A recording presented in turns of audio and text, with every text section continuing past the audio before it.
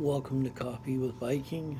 I am the Viking, and today's devotional from Billy Graham's Peace for Each Day is a change of direction.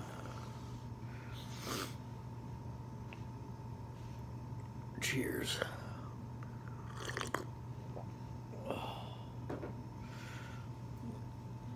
Psalm 32:8.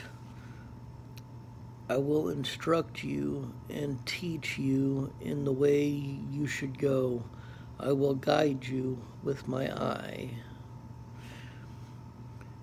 The word conversion means to turn around, there's another word for that called repent, which is a military term that came from the Bible, which means to look the other way, to change one's mind, to turn back or to return. In the realm of religion, it has been variously explained as to repent. So Billy Graham actually added that in there. To be regenerated, to receive grace, to experience religion, or to gain assurance of our salvation through Christ.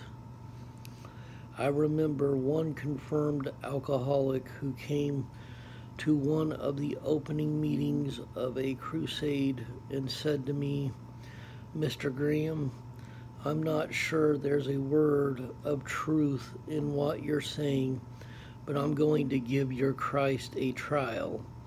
And if he works even a little bit the way you say he will, I'll come back and sign up for life."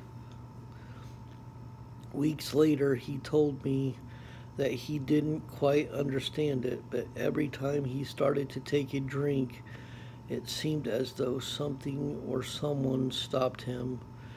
Christ had given him victory over his vicious habit.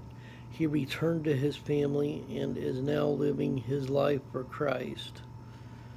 Hallelujah to that, especially from someone that used to drink a whole lot and had to quit due to health issues that I didn't quite understand came out at that time. Wound up being diagnosed with epilepsy and had to quit drinking. And I thank God every day because I've been sober for at least 13, 14 years now, and I don't even miss it anymore. So congratulations to this guy. Quitting drinking, not an easy thing to do, but it does have its benefits and gets easier with time. In other words, he turned around, he changed his way of thinking, he had been converted.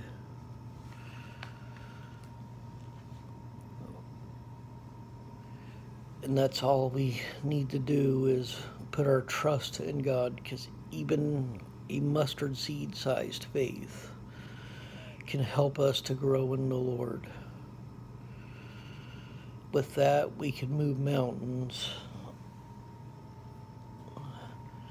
Like it says there, faith can move mountains.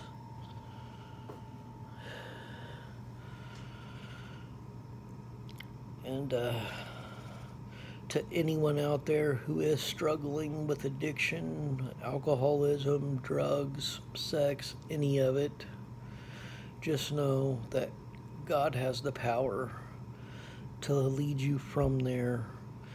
And there are ways that he will do that is beyond our understanding. But as long as our faith is in him, we will know it's from him and that it's for our benefit.